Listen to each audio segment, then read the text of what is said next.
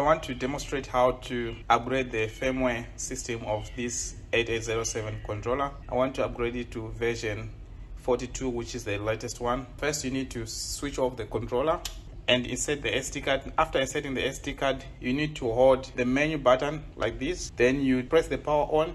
The system is going to upgrade itself automatically. Wait when I turn on the power, and you can see it's going to upgrade the firmware system. So you can see now it's upgrading the firmware system. Hold it until it finish upgrading.